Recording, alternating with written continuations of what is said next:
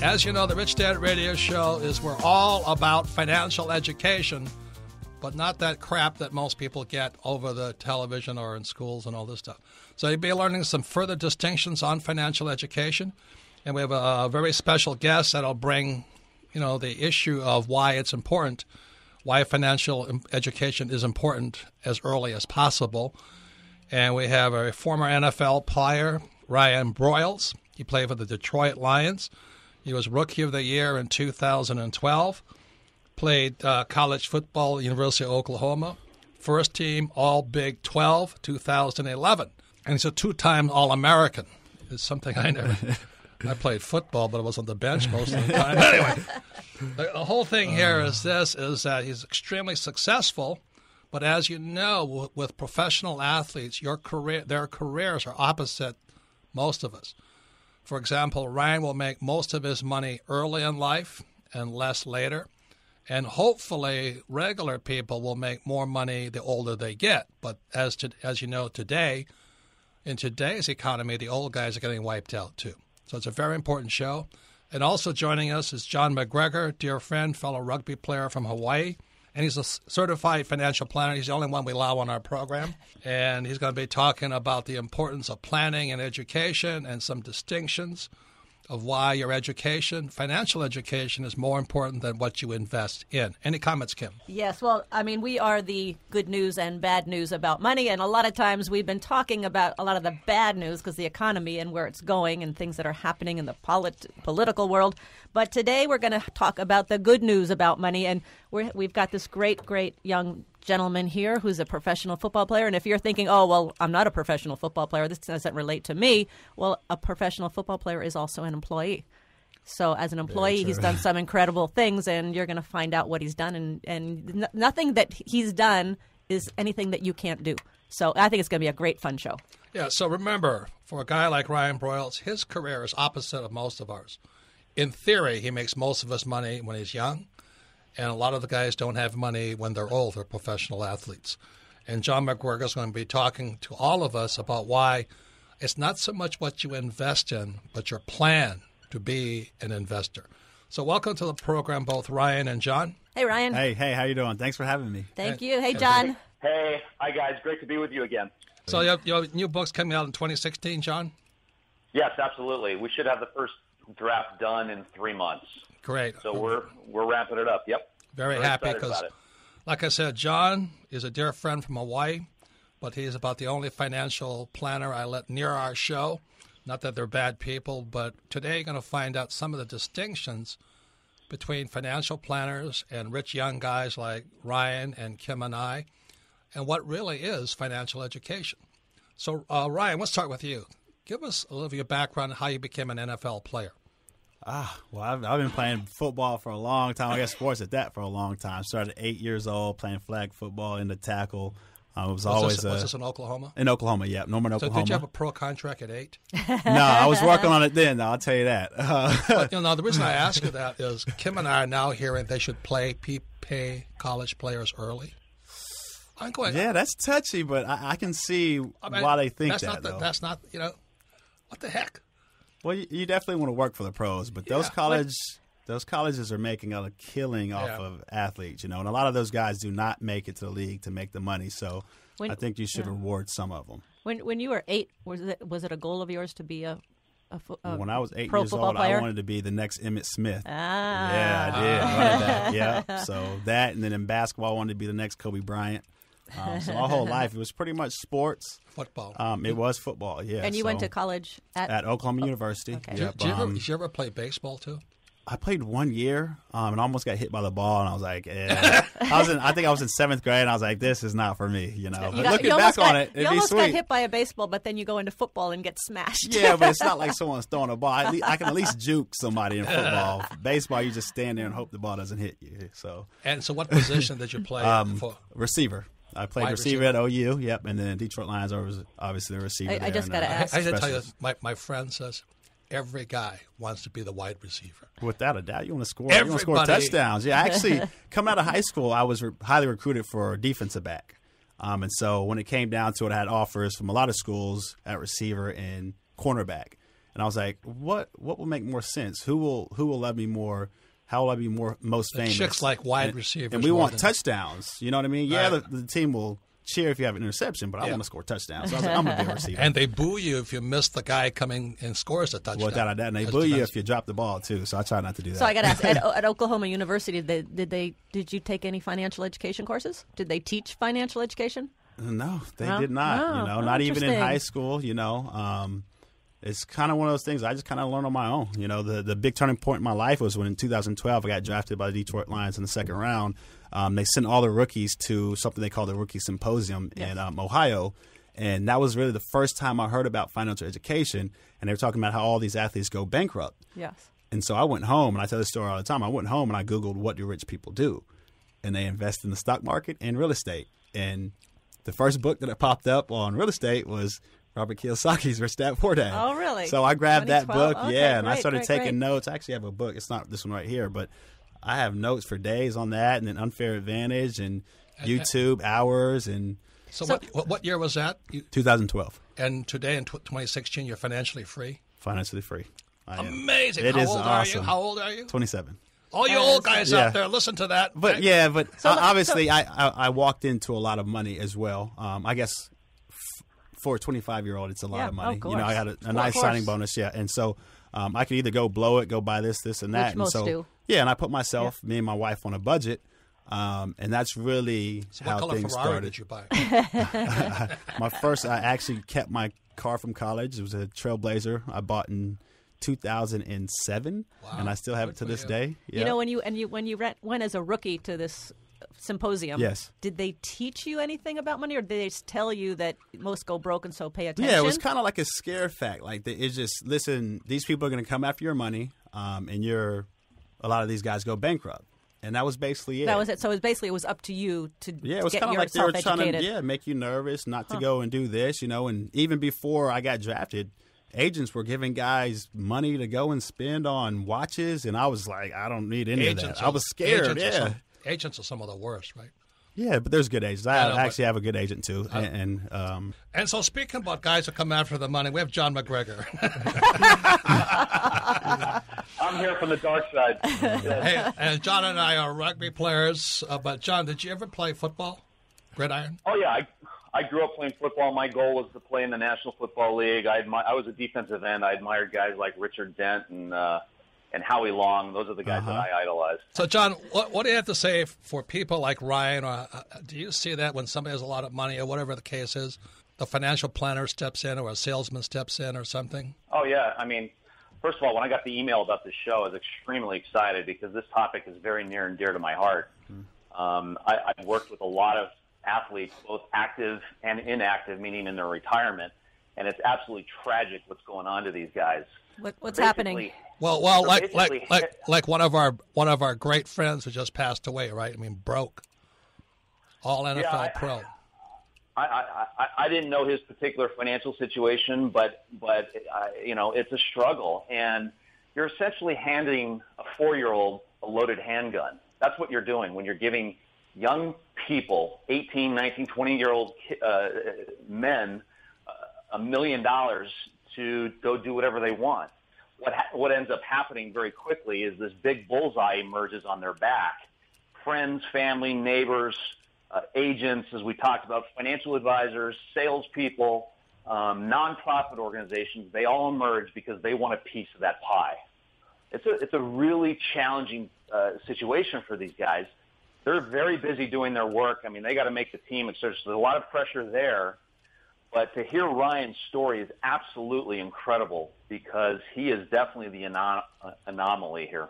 Right. So when we were working with the NBA, and they brought us in to talk to the young guys, what they said to the NBA players is, the moment you sign that contract, you're the best looking guy on campus. No doubt. Every woman's going to be after you. So did that happen to you too? Absolutely. Well, I was married. I got married. I've been with my wife for 11 years now. We met in high school. Oh, great. But you're really an anomaly. Yeah, you are.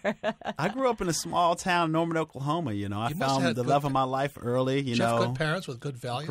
Great parents, hardworking parents. Yeah, and good values. And I think the rich dad, poor dad kind of relates to my side as well. My parents worked hard. Get a good education. Right. But then there was nothing about financial independency or even college at that. So the first time I heard about college was in 9th grade. Had a coach come up to me and say, "Hey, Ryan, if you keep playing the way you do, you're going to get a college education." Wow. And that's all I needed to hear. Wow. Free education. Let's do it, So, John, a lot of times as a financial planner, you work with the old guys like me who are at the end of their lives, but they haven't, they weren't pro athletes, but they really have nothing at the end of their lives anyway, right?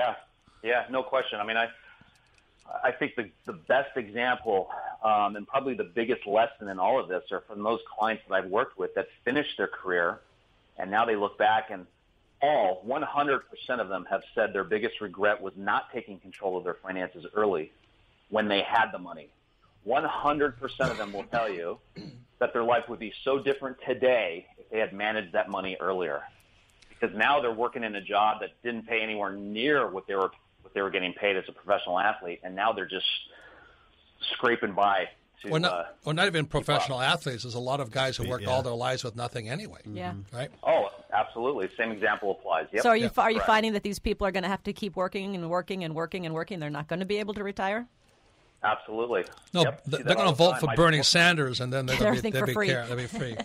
Hey, once again, it's Robert Kiyosaki, the Rich Dad Radio Show, the good news and bad news about money. Our two special guests today are Ryan Broyles, former NFL player, Detroit Lions, Rookie of the Year 2012, and dear friend John MacGregor, fellow Hawaiian, certified financial planner. His new book is coming up, The New Science of Financial Transformation, coming out in 2016. If you listen to this show again, you'll learn twice as much. But most importantly today, if you have some young people in your household or your family who want to turn pro and become a professional athlete and make a lot of money, this is your show. So that person needs to listen to this program because, as we say at Rich Dad, money doesn't make you rich. Financial education makes you rich.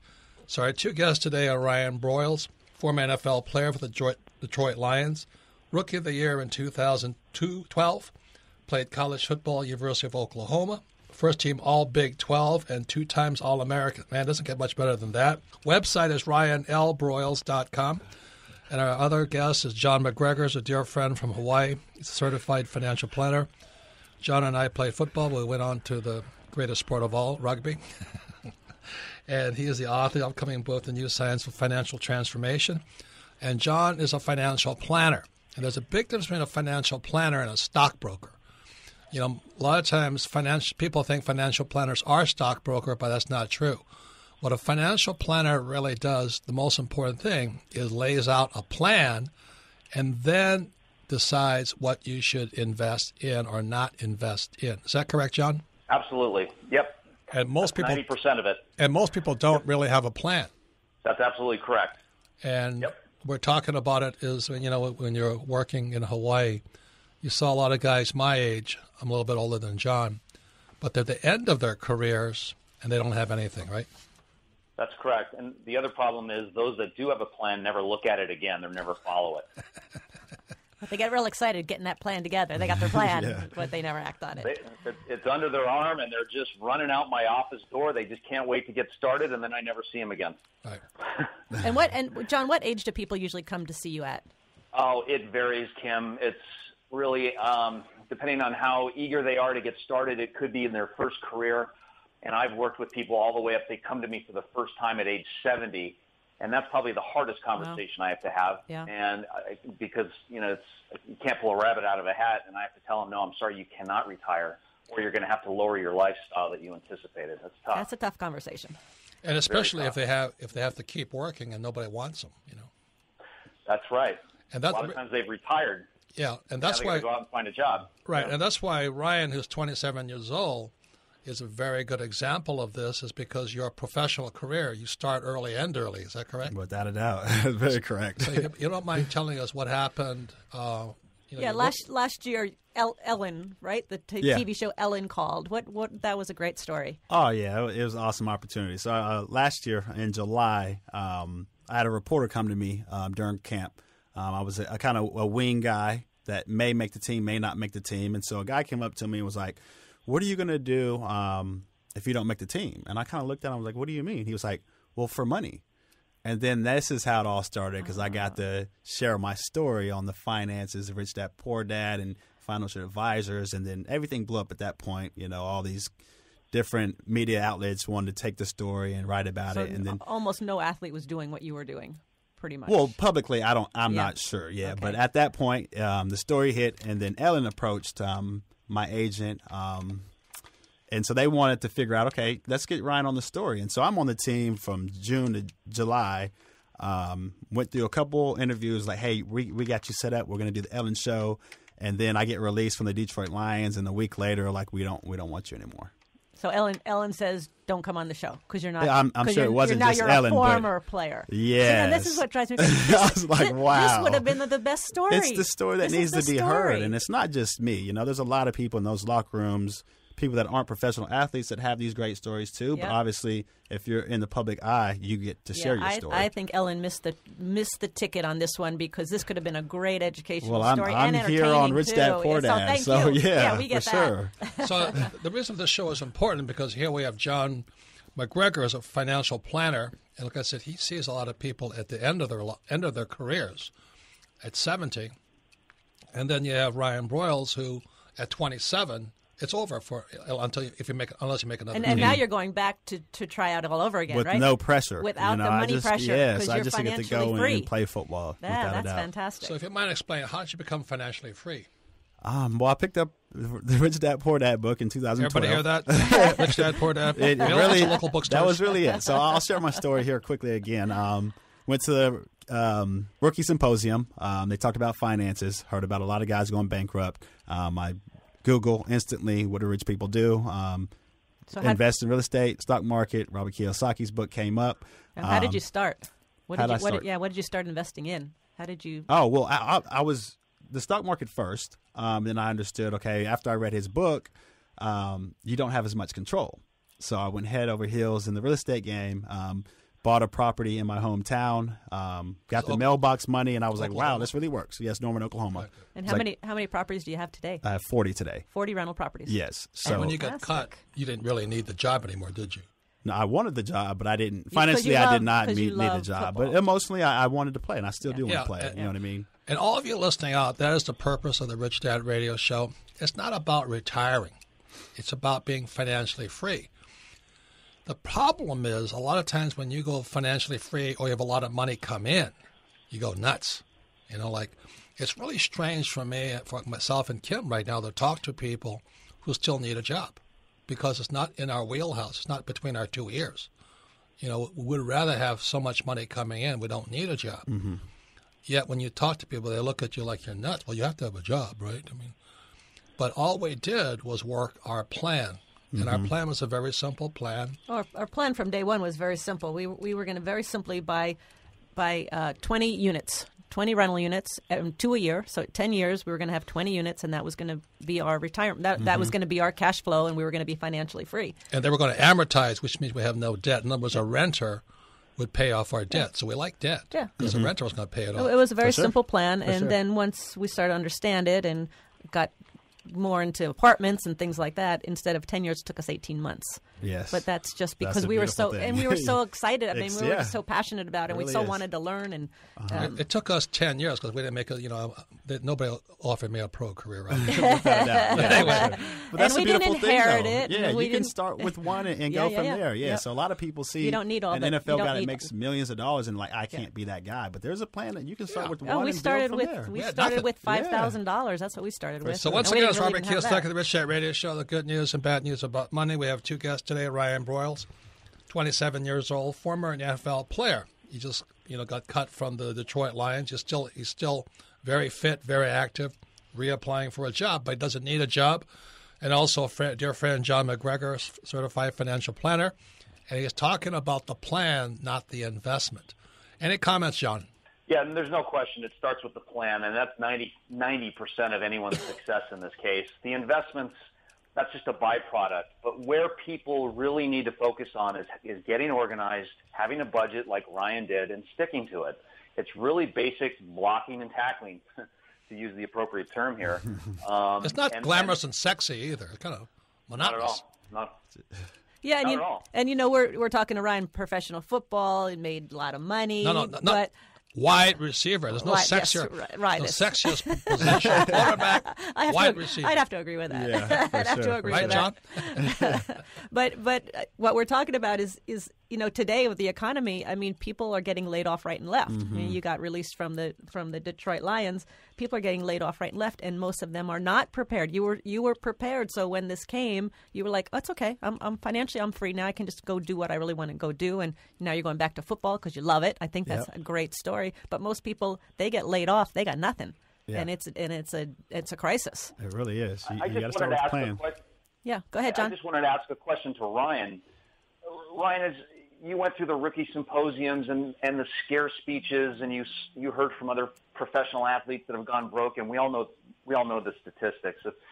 78% of NFL players file for bankruptcy within 5 years.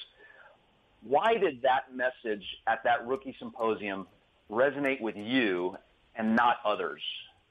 He's married. Are you kidding me? Hey, my wife did play a big part of Is it that. the wife? She did play a big part of that. No, John, come on. I mean, John has a problem. Wait. John has his problem, too. He's not married. And he knows never there's gonna two get things married. that drive you crazy, money and women. And if you're not married and you have money, you're in trouble, right? With that, I'm afraid of exactly. Well, I'll tell you one thing. I started working at 8 years old. I was mowing lawns to support, I guess, my travel for basketball and various sports. And then shortly after that, I started reffing basketball games in middle school, high school. Worked at Homeland, bagging groceries. When I went to college, I was working in the summertime. So I always worked and understood money, and so I knew good work ethic. Yeah, well, from my parents, obviously, and the people around me. So I was like, okay, once I got this money, I've got to make this thing last, Yes. Yeah. Yes. So, and then obviously it starts with the plan. Put myself on a budget through my financial advisor. Then when I knew I had money to invest and things were working well for me, I was like, okay, now it's time for me to jump in and grow this. John, don't you wish you had more clients like Ryan? Yeah. Oh, no question about it. Because I will admit, dealing with professional athletes that are active in the moment, that are still on contract, it's a challenging client to work with for a lot of reasons. They're being hounded by so many different people to get a piece of their money, as we talked about earlier. Plus, every other financial advisor wants to have a professional athlete as a client. It's kind of cachet, if you will. It's also good marketing. I have Ryan Broyles as my client. Right? Exactly. And so that advisor is going to promise that athlete whatever they want. And so invariably, I always get that phone call from the athlete that I'm working with. It's like, John, I know you don't want to hear this. Just hear me out. I've got the best investment idea, business opportunity that just came across. This is going to work. And somehow it's always a nutritional product. I don't know why. Ryan, do you get pitched a lot of Did you get pitched on investments especially when you were playing? All kinds. Yeah. Still to this day. People had a place to spend your money, yeah, right? they had a plan for my money. Yeah, for your money. Yeah, for sure. Right. But it's this whole concept. The other big concept that pro athletes, and everyone faces, frankly, but pro athletes face it probably more than others, is this keeping up with the Joneses mentality. They grew up in many cases in modest means and idolizing the celebrities and musicians and other athletes. And when they suddenly come across all of this money, they want to live the life of their idols. And that's when the spending kicks in. And it's a neurological conversation. We have this situation where we want to be like other people that we admire, and that ends up driving a ton of bad behavior. I mean, look at Warren Sapp. He just filed for bankruptcy 2012, and this is a guy that I loved. He had $6.5 million in assets, $6.5 million in debt, and a pair of Air Jordans that were worth $6,500. And I'm thinking, why does he need Air Jordans that are $6,500? In a little while, you're going to find out what really constitutes a financial plan. It's not just about real estate or stocks. So that's why our guests today, Ryan Broyles and John MacGregor. John MacGregor is a certified financial planner. You can contact John at macfinancial@outlook.com, macfinancial@outlook.com, and request his white paper, questions to ask, and what to look for when selecting a financial planner. I'll say it again. The plan is more important than what you invest in. So, John, could you give us 3 or 4 of the most important things that make up a solid financial plan? Yeah, and this is a great way to start because I think to your point, you're dead on. The investments are secondary. Where people fail and go wrong is not having an organized plan to get them through their working years and their retirement years. But the plan consists of various components, and it somewhat depends on who you are and what stage of life you're in. But if I want to boil it down, really something that's all-encompassing for everyone, first it's organization. That's where most people go wrong.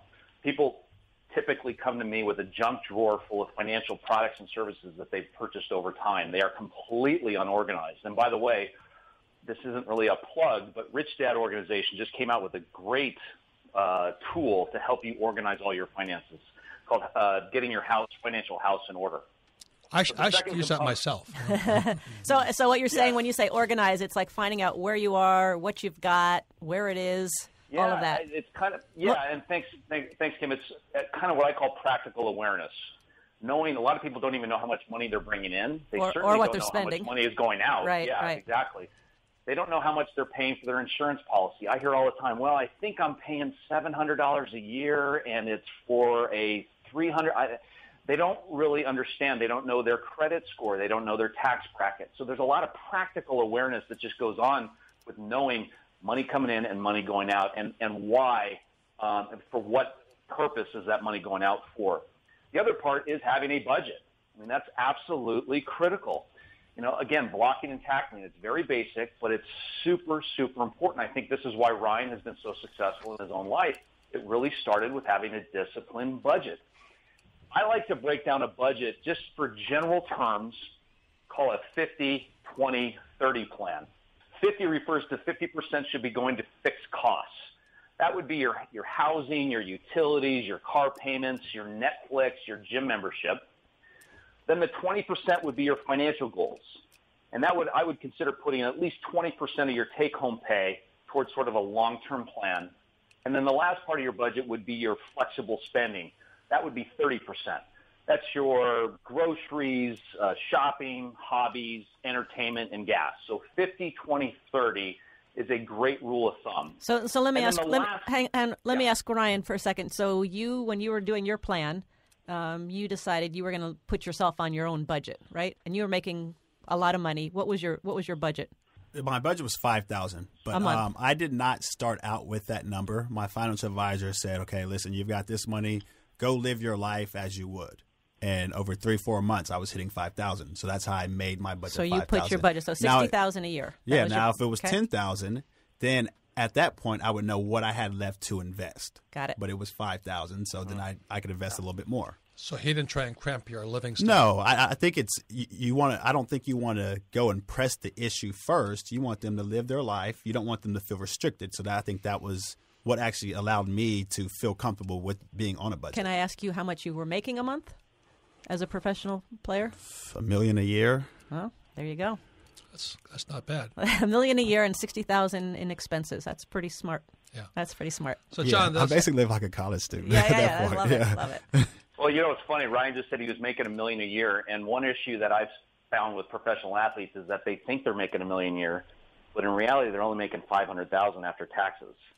So they're spending like they're making $1 million, but in reality, they're only taking home $500. So it's a psychological war game that they have on a regular basis. But the last part of the plan, and I'll leave investments to the side because that's definitely part of it, but I think that's so secondary.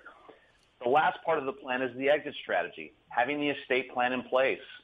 And right now, 65% roughly people do not have a standard will, and that just causes all kinds of chaos.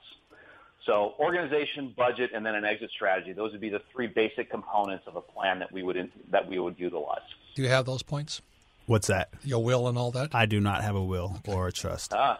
There you go. I have, your takeaway for today. Without a doubt, yeah. Yep. And I've been approached. My financial advisor wants me to do that as well. No, you know why? Is because heaven forbid something happens. Sure. With your 4-day rental units and all that stuff. Without a doubt. It's called probate. Then they come after it. Yeah. And you lose everything. Even if they're tucked under my wife's name. even worse. Yep. And what do you say to that, John? Everything gets published in a newspaper. Your life becomes an open book to society to examine.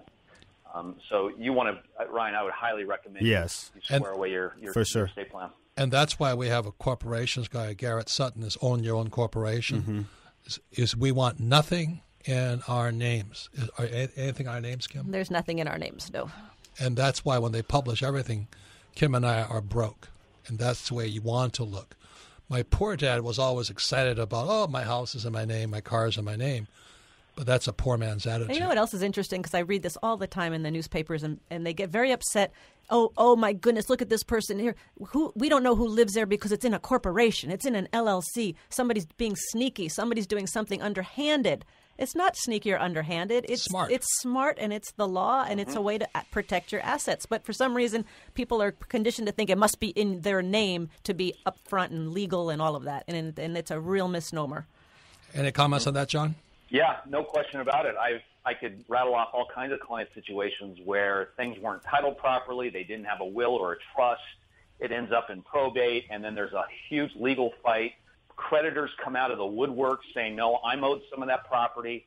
It's an absolute mess, but it's very easy to tighten these things up just by having some proper guidance. And it's not expensive. And it's not expensive. Garrett Sutton would be a great resource for that. Yeah. People can go to macfinancial@outlook.com, macfinancial@outlook.com, and request a copy of your white paper, questions to ask, and what to look for when selecting a financial planner. What are some of the things you discuss on your white paper that's free to our listeners? Individuals should interview at least 3 financial advisors before they choose who they're working with. Get an idea of their philosophy, their process, their support staff, how they charge. There's a lot of questions to ask. This is a very, hopefully, long-term relationship that you're establishing with somebody over a very, very important topic. So, Ryan, have you had good and bad financial advisors? I've only had one to this date, but I did interview 5 financial advisors and 5 agents. That's great. Wow. Yeah.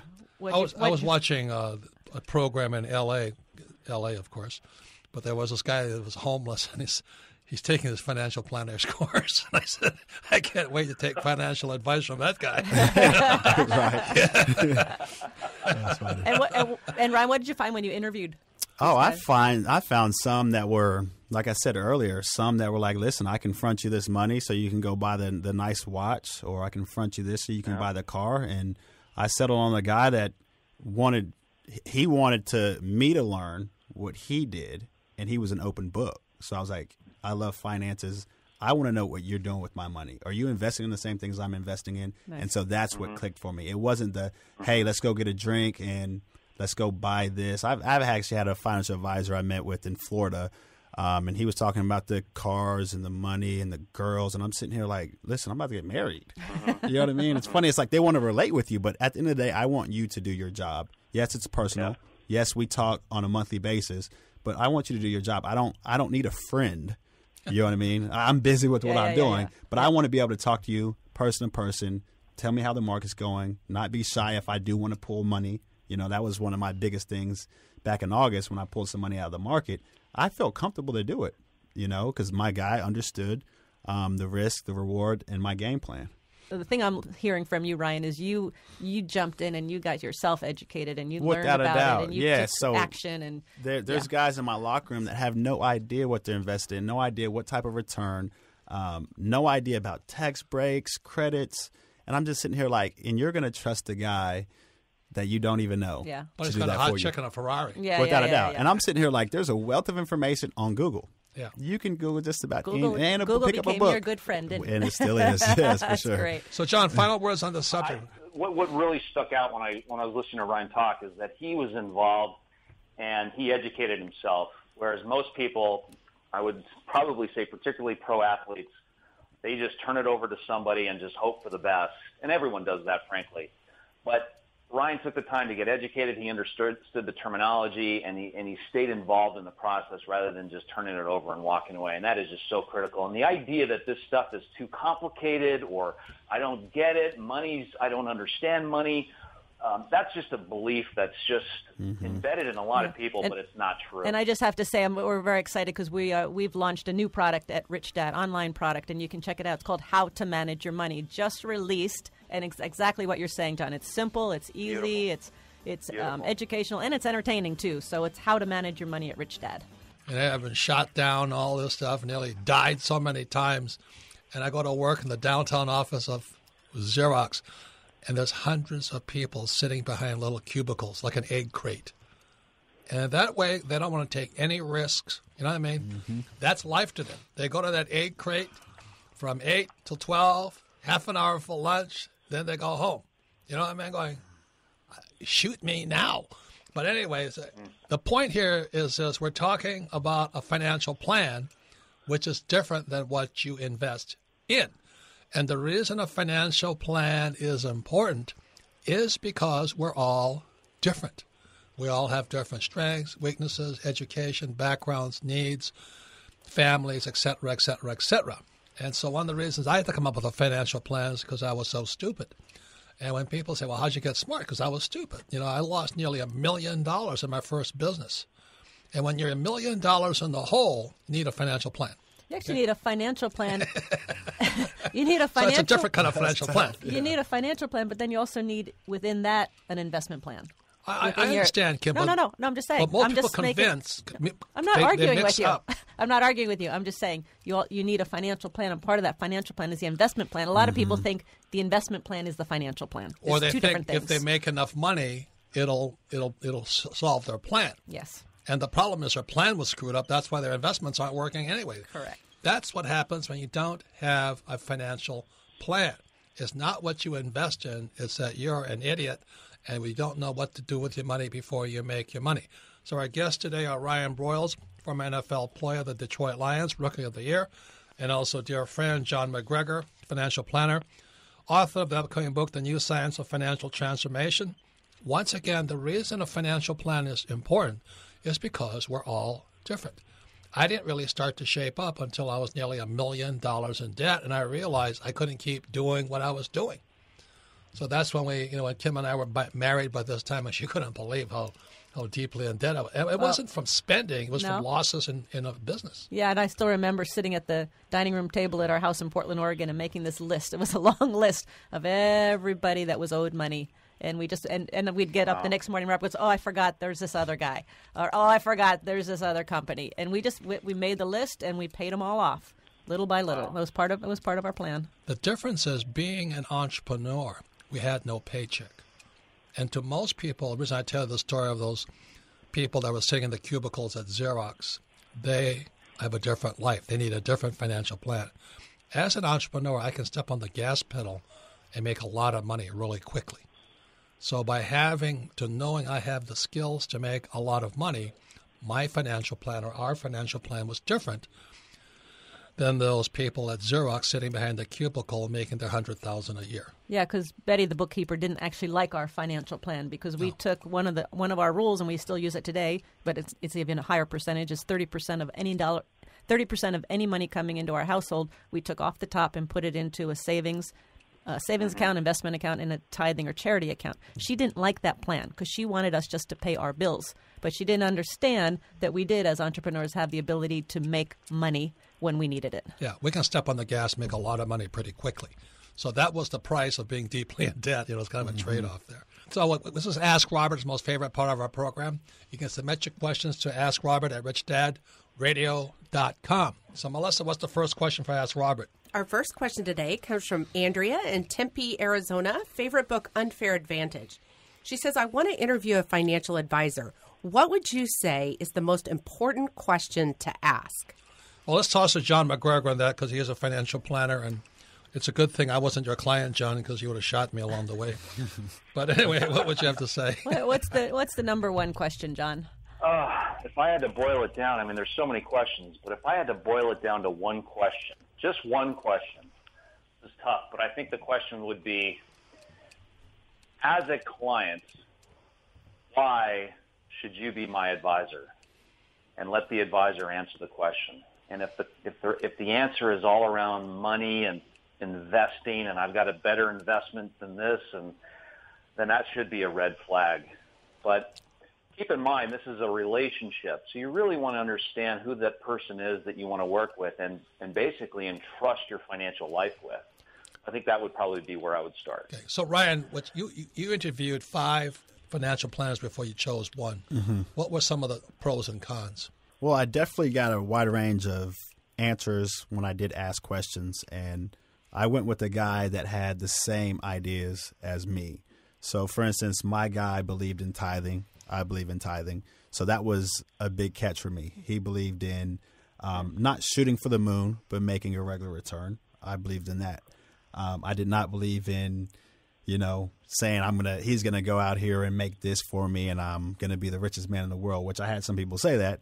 That was not my goal in life. My goal was just to be comfortable, and so that's how I got to narrow it down to the guy that I have today. So his philosophy and yours meshed. They mixed for sure. Hey, John, should a financial planner be asking you a lot of questions as you're in the interview? No question. That is such a good question, Kim, because it is a mutual relationship, and too many times the financial advisor is trying to force themselves on somebody that sell. Mm-hmm. Yeah, exactly. So I think it's imperative that the advisor is asking questions of the client, and I think that's a big red flag to the client, to the individual. If the advisor isn't interviewing the client, just as the client should be interviewing the advisor, that's a red flag. Because I think the advisor needs to make sure that they're a right fit for that client as well. So I want to say this one more time. The plan is more important than the investment. But what most people don't have is they don't have a plan, and they think investing and making a lot of money, like flipping houses and all that, is a plan. That's a plan to go broke. Or I'm just going to buy a lot of real estate. That's a plan to go broke because, as John talks about, you've got other structural things to put in place, like a will. And what other things you have to have in place, John? Insurance and stuff like that? Well, insurance possibly, depending on your situation. And I wouldn't get too complicated with these insurance policies. Most of the time, you should just have some term insurance if that's what you need. And then in the estate plan, a will and even a trust in many cases, and some powers of attorney would be very important to have. Also, what we're talking to Ryan is asset protection. Making sure that the moment you have money, you're a lawsuit. One step away from a lawsuit. And those are very important parts of your plan, not just making money or flipping houses or playing the stock market or playing the ponies or going to Vegas. That's what most people are doing, and their plan is going to be a plan for disaster. So next question, Melissa. Our next question comes from Lindsay in Australia. Favorite book, Rich Dad, Poor Dad. The question is, how can I get ahead when I'm earning over $100,000 but can't afford a deposit on a house? That's a very good question because obviously she doesn't have a very good plan. So, John, as a financial planner, what do you think? She's $100,000 is quite a bit of money, except it's in Aussie dollars now. But anyway, because of the China crash. But anyway, what would you say to somebody like that?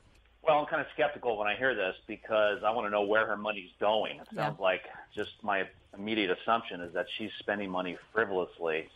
And so that's probably priority one, is getting your arms around her spending habits. It's a budgeting issue right away, right? No question. Absolutely. Yep. Boils down to budgeting. So, Ryan, what would you say to her?